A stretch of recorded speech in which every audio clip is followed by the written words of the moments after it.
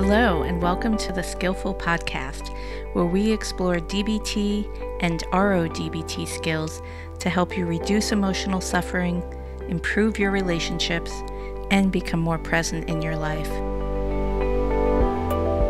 I'm your host, Mariel Berg, a psychotherapist at the Bay Area DBT and Couples Counseling Center.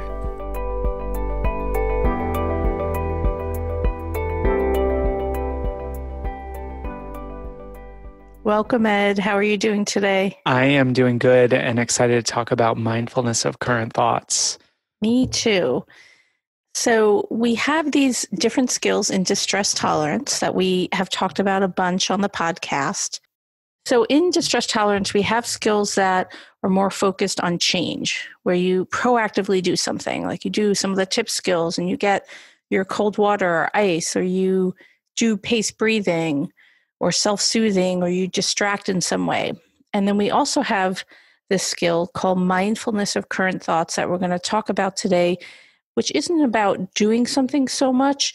It's more about changing internally how we relate to distressing thoughts. Basically applying our mindfulness skills specifically to our thoughts as a way to recognize that oftentimes the source of our distress is thoughts and patterns of thinking that we find ourselves just lost in and taking very, very seriously. And just taking a step back and noticing our thoughts can help us have a perspective that brings down distress. Yes, because so many of our painful emotions, the origin of them are painful thoughts. Often they're distorted thoughts or thoughts that kind of cherry pick information. And so don't bring in the whole picture, but very often if we can sort of trace back what is behind feeling high distress, feeling maybe very angry or sad or helpless or overwhelmed, it's thoughts. And kind of getting into some of how we approach this in emotion regulation, like very often those thoughts are heavily based in assumptions or judgments, interpretations that, as you said, Marielle, are missing some vital information. And in order to actually be able to work with that, we have to notice what the thoughts are and be able to approach them from a new perspective. And I think it's pretty common for folks to not notice that there's pretty regular negative thoughts, kind of as a background tape. And for different people, it will show up in different ways, but very common kind of background noise thoughts that might always be running, and sometimes maybe they're louder and sometimes they're quieter, are very painful thoughts like, I'm a failure, there's something wrong with me, it's all my fault, I'll never find love or happiness, or, insert whatever the thing is. And I think bringing attention to these thoughts can really change things and can really free us from believing those painful thoughts to be the truth about who we are. And the core of mindfulness of current thoughts as a distress tolerance skill is noticing our thoughts, as just thoughts, as opposed to facts or truths or something that we have to act on right now, but being able to recognize that our thoughts are just thoughts. We have millions of them every day. We don't notice most of them, and being able to have this sense of oh, that's a thought, as opposed to, no, it's a fact that I'm terrible and I'll never have what I want in my life. It's no, that's a thought I'm having, can really help us to bring down that distress. And that's in essence what this skill does. So it is encouraging us, or sort of training us to relate to our thoughts differently. And so just relating to our thoughts, or observing or noticing our thoughts as neural firing or sensations in the brain, rather than facts about ourselves or others or the world, as we've been talking about here. So when you can activate that part of your brain that is a witness to what your brain is doing, and you just observe it, there's real potential freedom there, because then we don't have to believe everything we think. So it's not easy. It takes a lot of practice, but the rewards, I think, are worth it. And I think, when we talk about these skills around mindfulness of thoughts or just mindfulness in general, our minds are built to think. We have thoughts all day long. Even when we're sleeping, we have dreams that are forms of thoughts, right? And so we can't turn our thoughts off. And our minds are built to think, so we're doing what our minds are supposed to be doing. We're supposed to be thinking. But we want to be able to have a bit more ability to direct those thoughts and to choose what to focus on in those thoughts rather than feeling that sense of like, I'm having these thoughts and there's nothing I can do about it. And if these are really painful thoughts, I have no choice but to just be with them and keep going down that road. And wherever those painful thoughts take me, that's where they take me. Mindfulness of thoughts is about being able to say, hold on, I'm having thoughts. Let me notice the thoughts. Let me see how I want to focus my attention on those thoughts. And let me see what I might choose to do about those thoughts versus the thoughts choosing what to do for me. Yeah, I mean, I think you hit the nail on the head there with the skill that it really helps us be not reactive. So it's common that we think a painful thought about ourselves or maybe about someone else. Maybe we're thinking, oh, my significant other really doesn't care about me. And then we act on that in how we interact with them. Or maybe we send them a text that we wish we could take back. Or, there can be a whole list of things that we might do in response to some of these thoughts that can create more suffering for us. So the skill really helps us not do that. And then make a wise mind choice if we are going to do anything, what that might be. And we definitely have skills in DBT that are around actually changing the thoughts and working directly with them, like a check the facts, for example. But this skill is different. So we have skills in our DBT framework that might feel contradictory because there is a time and Right. a place in emotion Yes. regulation really to check the facts. And that involves challenging our thoughts. And so that's a more change oriented skill. And this is a more acceptance oriented skill. Right. And it's a mindfulness skill. So it's applying mindfulness approaches, observing, describing, even participating as a way to notice our thoughts, which mindfulness very often is the starting point to figuring out what we might do. We start with just becoming aware because it's hard to know what to do unless we're aware. And mindfulness of thoughts gives us the opportunity to be aware of our thoughts and aware of our thoughts with a bit of a distance, a bit of like a loose grasp, so that we're not like so attached to our thoughts. And with that, we're not analyzing our thoughts, or as I said a moment ago, trying to change them or contradict them. And I imagine I'm not the only person who's maybe gotten into a bit of argument is too strong of a word, but it can sometimes feel like that with someone who's having a lot of negative thoughts about themselves or a circumstance. So I'm thinking of a conversation I had with someone not too long ago about how terrible they were at their job. And so they had a lot of thoughts that felt like facts and that pointed to the truth of how terrible they were at their job. But then there were other things or other facts that I brought up, and those thoughts were rejected immediately or minimized as not important, as not as important as the negative thoughts. And so if you've been in that situation where you're trying to point out a different way of looking at a situation to someone else, you have probably had a similar kind of experience where when a person is very stuck in negative thinking, it's very hard to argue them out of it. And so this skill is saying we're not doing that. We're not trying to argue ourselves out of a negative thought. We are just noticing and disidentifying. Oh, my brain is having that thought again. I am terrible at my job. Isn't that interesting? And there is such a huge difference between I am terrible at my job and I'm having the thought that I'm terrible at my job. And that's like basic mindfulness of thoughts is adding that I'm having the thought that as opposed to, oh, I just taking the thought as fact or truth.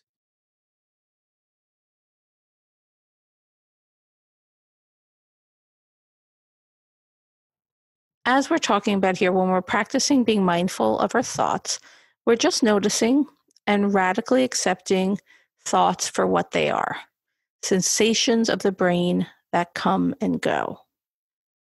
As you said a little while ago, Ed, we are having thoughts all the time. I know I had this fantasy that if I meditated or practiced mindfulness enough, that like the thoughts might stop. But longtime meditators have told me that is not true. So disappointed.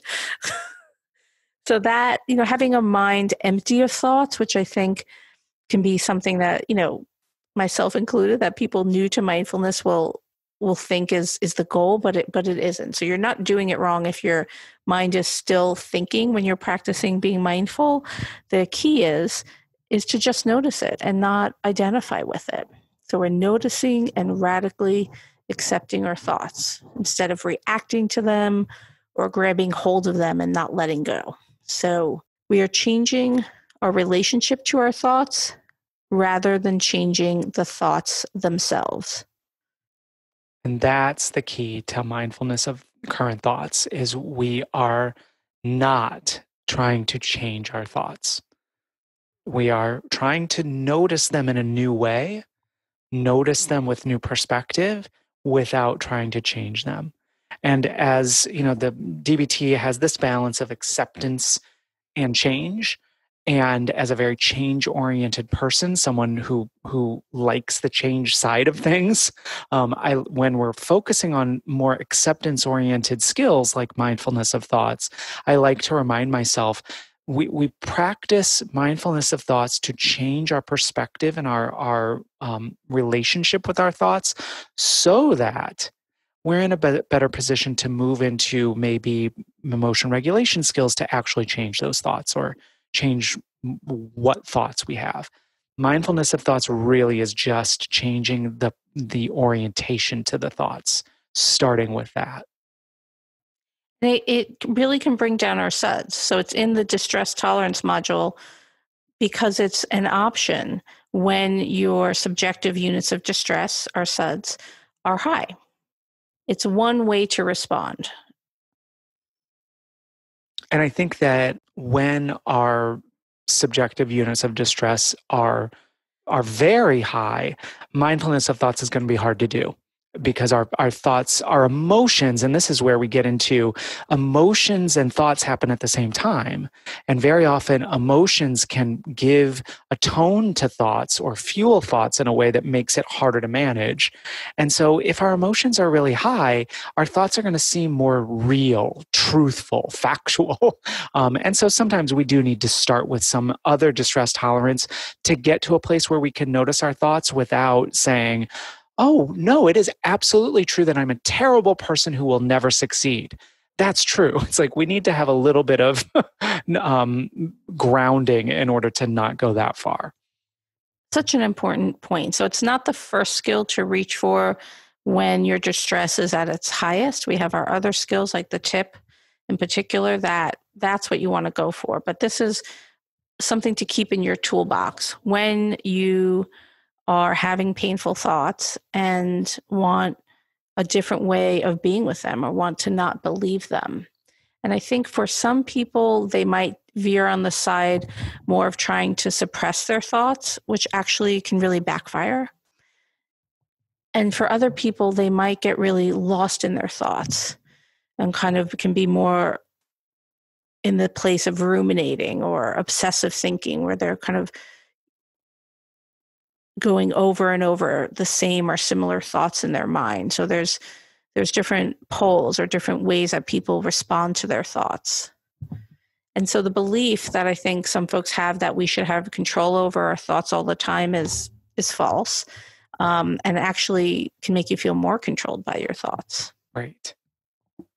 And so again, the mindfulness approach is so helpful of we're trying not to be attached to our thoughts and not pushing them away. So we're not holding on to them and like, no, I have this thought that this bad thing is going to happen and I really need to figure out, is it going to happen? What will I do when it happens? Should I be thinking this? And then we're really attached to that thought.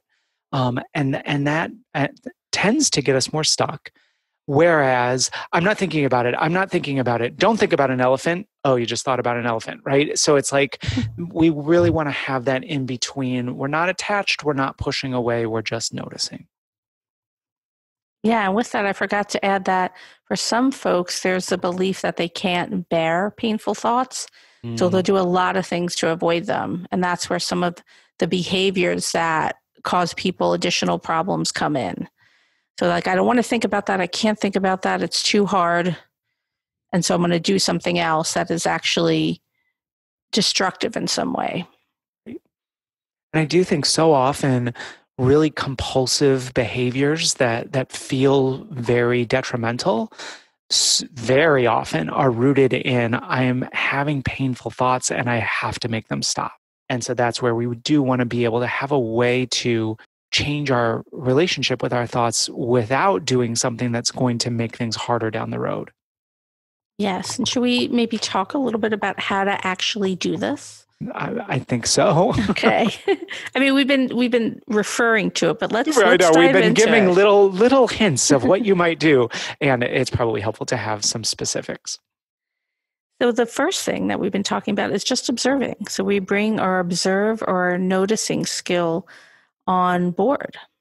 So you can just observe your thoughts kind of coming and going like waves in the ocean.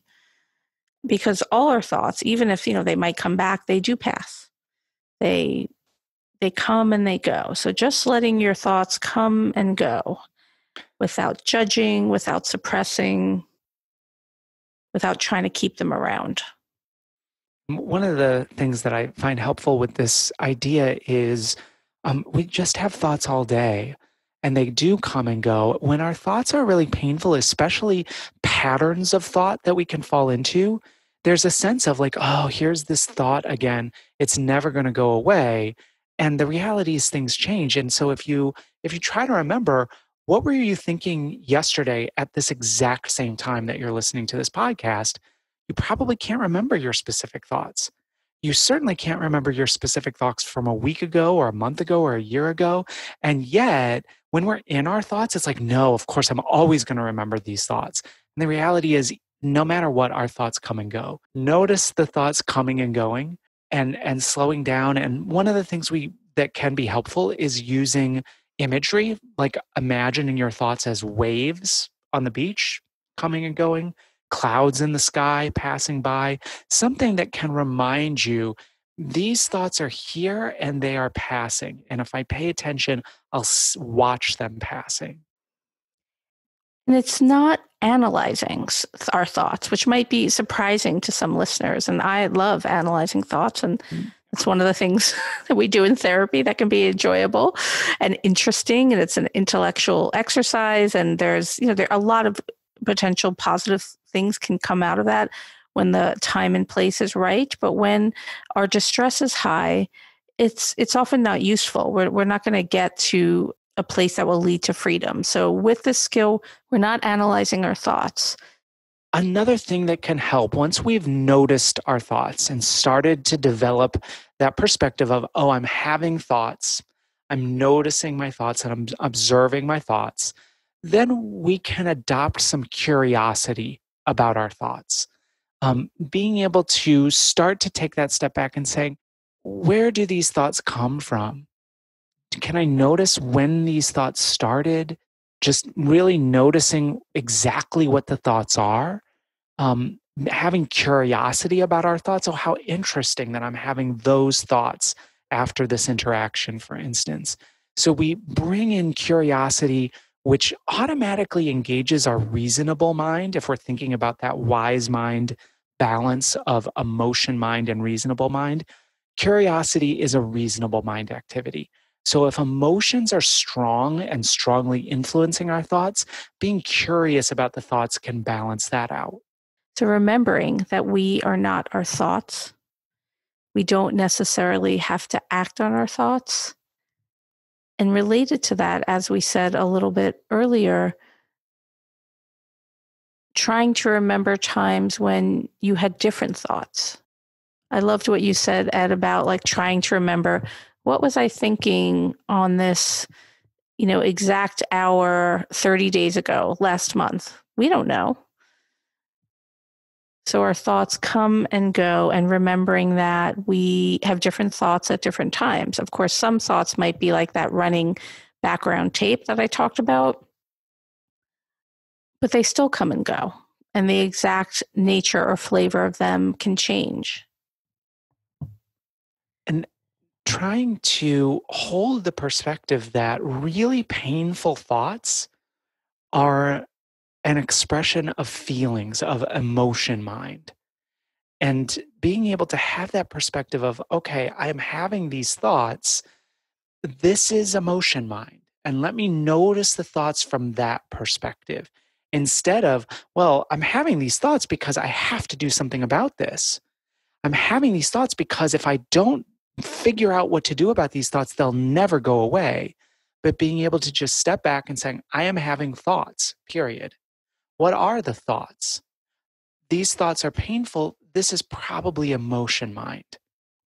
That, again, anything that gives us just a little space between our awareness and our thoughts so that we're not in the thoughts, we're noticing the thoughts. And again, as we mentioned before, we don't want to block or suppress thoughts. We're just letting them come and go. And we have some creative suggestions on how exactly to do that. So some fun things, or maybe some scary things, depending on your personality, to try, are, you can sing your thoughts, which I'm not going to do here, but imagine if you had, because that will. No, do it, Marielle, do it. No, I'm not quite ready to do that. Do you sing, Ed? No. Okay. So I'm not doing it. That's why I'm encouraging you. Yeah.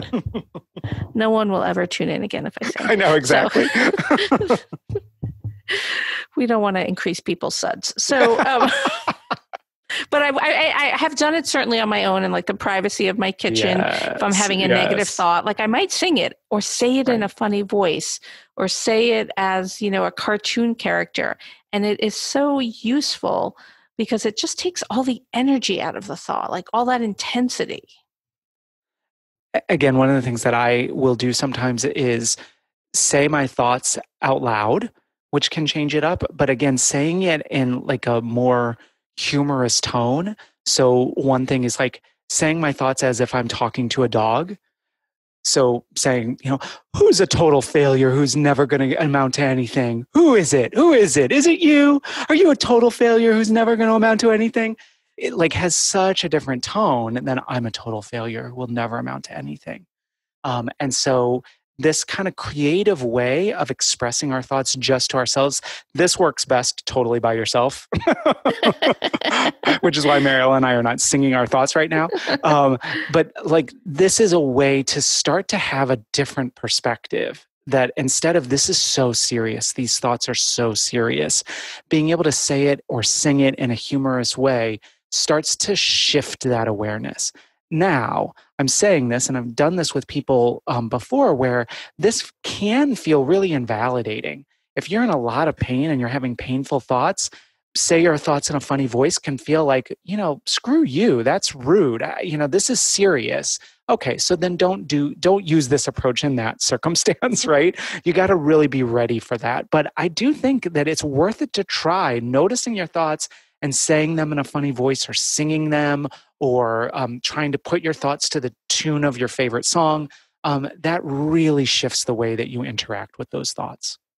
Yeah, it just, as I was saying, it just takes that the air out of them, the intensity. And I loved your saying your negative thought as if you were talking to a dog. It's just really funny. Right. And for me, when I do that, that breaks me out of that high distress. Yeah. Because now, like, oh my God, I'm a failure. I'm a failure. I'm a failure. Who's a failure? Are you a failure? Like, now I'm out of it and I'm not in the thoughts in that way. And so that's the point, is to get us out of like, oh, this is so serious.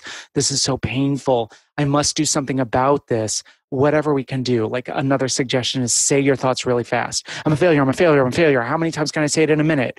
Like it just shifts this awareness, and now it doesn't have such a tight hold. And it's sort of like a trance state, as you were talking about it, that kind of like, I'm a failure, or whatever, for listeners, insert your negative thought in there, Yeah. that it's, we can get so wrapped up in that, and we can believe it to be true. And so this is just a technique to help you separate yourself from your thoughts and to, have a little lightness around it. So that's one way, or a series of different ways that you can practice being mindful of your current thoughts by altering the words you're using, or your voice tone, or your pitch. And then we also, as we were talking about with the observing piece, we can get creative with different imagery that can help us sort of just imagine our thoughts coming and going. And you shared earlier, Ed, that's like really soothing imagery of like, waves crashing on the sand. You can also step back from your mind as if you're on the top of a mountain and your mind is a boulder down below, and you're just gazing at your mind. You're just watching whatever thoughts come up. Yeah, I think this trying to employ imagery in this way also slows us down and shifts us out of whatever space we've been in. So, for instance, people have probably heard this is kind of a common one of imagine clouds passing slowly in the sky and just put your thought on a cloud and watch it drift. So, and then as the next thought comes, put it on another cloud and watch the clouds just drift by, so that it helps us to recognize thoughts come and they go. And by like slowing down and tuning in, like, oh, I'm a failure. I'm watching that cloud drift by. Oh, I'm capable of practicing mindfulness of thoughts. That's a thought. Put it on a cloud, watch it drift by. This is kind of silly. Put it on a cloud, watch it drift by. So we're just kind of slowing it down and using this imagery like clouds or leaves on a stream, and just notice our thoughts, place it on a leaf, and let it slowly go by. And it gives us that perspective that my thoughts are just drifting, as opposed to, oh, here's another thought. I got to do something about this one now. Yes. And in addition to the imagery, we can also bring some opposite action to work on being mindful of our current thoughts. So some things to think about are imagining what you would do if you stop believing everything you think. I think this is such a great one to really ponder. What would you do if you stop believing everything you think? Would you take more risks? Would you quit your job? Would you tell someone that you love them? What would you do? So this is such a powerful one. You can also think about just relaxing your face and your body while imagining accepting your thoughts as only thoughts and just sensations of the brain. So that's a bit of opposite action. So you're letting go of tension, just relaxing your face, relaxing your body, and imagining accepting your thoughts as your thoughts and seeing what that's like. And tuning into physical sensations, and maybe trying to notice, are these thoughts distracting me from physical sensations? So then notice, what am I feeling physically? Scan your body and then come back to the thoughts. So it's like, oh, I'm feeling a lot of tension in my shoulders and my neck. My hands are clenched. Now I'm coming back to the thought, oh, I'm a failure. Okay, I'm going to unclench my hands. I'm a failure, and kind of playing with the thought and the physical sensation and going back and forth. We're not trying to change the thought, but we're adding in awareness of physical sensations, so that it's not just, I'm a failure, I'm a failure. It's like, okay, hands are clenched. I'm a failure. I'm loosening my grip. Well, now I don't feel as much like a failure. Okay, what comes next? And again, with mindfulness of thoughts, we're just noticing. So it's not like, I'm a success. Like, and that's where people can get off track, is like, okay, well, if you're really struggling with the strong emotions that go with I'm a failure, you might have a lot of resistance to I'm a success. We're not trying to say the opposite thought. It's more just like, okay, what comes next?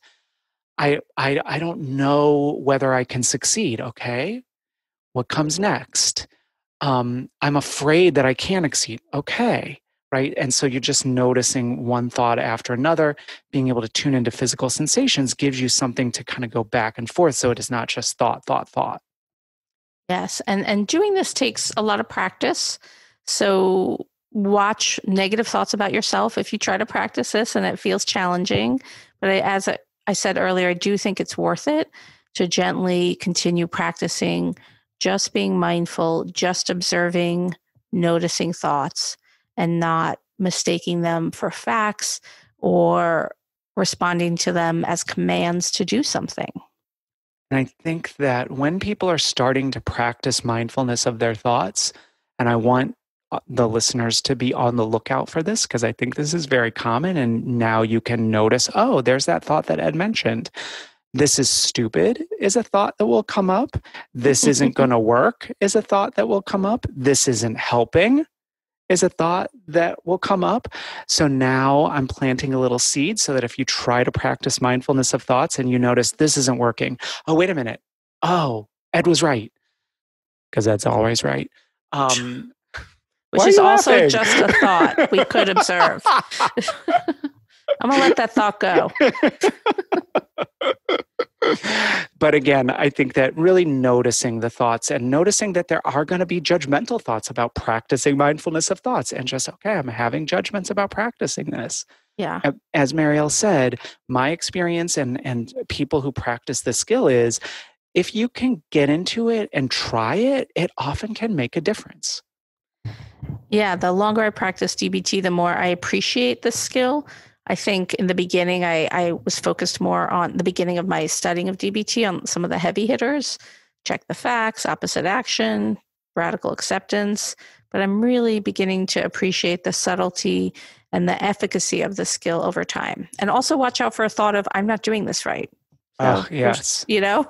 So you or go, oh, Marielle mentioned that. When that happens, right, it's like, oh, I'm having that thought Marielle mentioned, right? Because again, we know this because we practice this and we've heard people talk about it, and we recognize the thoughts that can come up. Those are also just thoughts. They're all, and for me, this is something that's helpful. It's just a thought. It's just a thought. Because I can, when I'm really in a lot of distress, I take my thoughts so seriously. I am being taken advantage of. I am in danger. It's like I'm having the thought I'm being taken advantage of.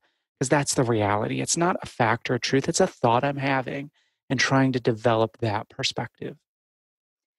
I think on that note, this is probably a good place to end. So good luck with your practice, everyone.